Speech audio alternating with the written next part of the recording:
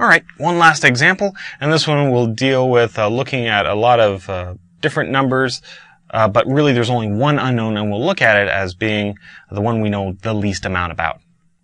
So this one says we have a piece of wire, and it is 80 feet long.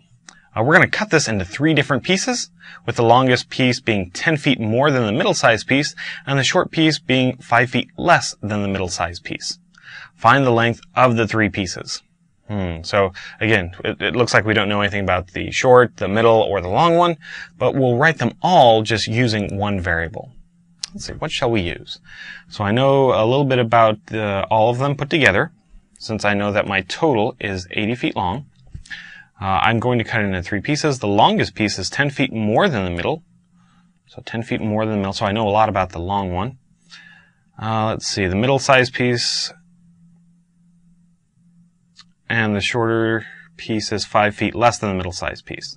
So I know a little bit about the middle one. It's 5 feet less, or I mean it's 5 feet more than the shorter one, since the shorter one is 5 feet less.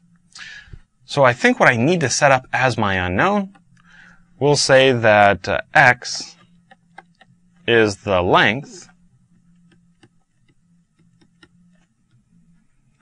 of the short piece. Okay. Now we'll try and describe all the other pieces using just that short length right there.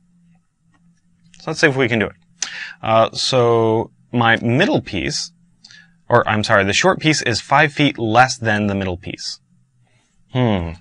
So if I take x and I add 5 to it, that should give me my middle piece just fine.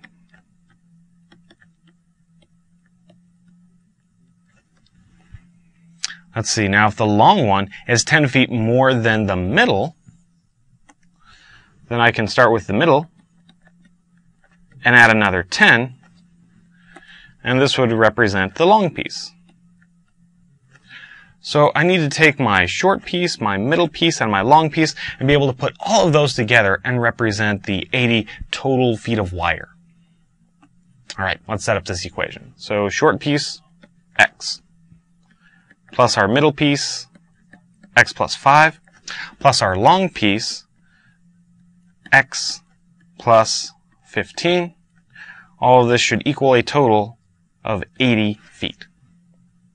All right, so we got our equation. Let's work to solve it. Adding together our like pieces, I have 3 x's. Then I can put together the 5 and the 15 and get 20. So now I have 3x plus 20 is equal to 80. All right, let's subtract 20 from both sides, giving us a 3x is equal to 60. Now we'll divide both sides by 3, and we'll see what x needs to be. So x is equal to 20. Okay, so it looks like our shorter piece of wire is going to be 20 feet long.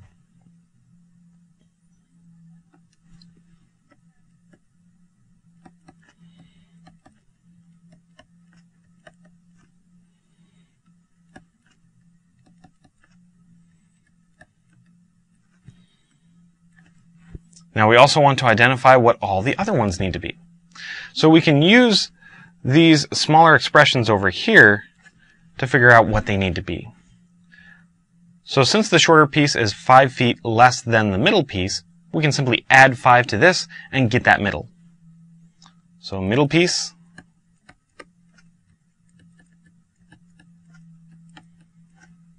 (25 feet long). All right, looks good.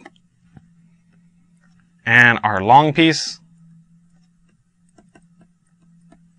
since it is 10 more than the middle one, we'll add 10 to the 25. 35 feet long. So now we have information about all 3 bits of wire. All right, now if we add all of these up, we should get a total of 80. 20 plus 25 would be 45, plus another 35. Sure enough, adds up to a total of 80 feet. So you can see that the process of really interpreting these word problems can be a little tricky, but if you look for those keywords and really try and hunt down your unknowns as much as possible, it can work out pretty well. And again, always look at the context of the problem to make sure your answers make sense. Thanks for watching Educator.com.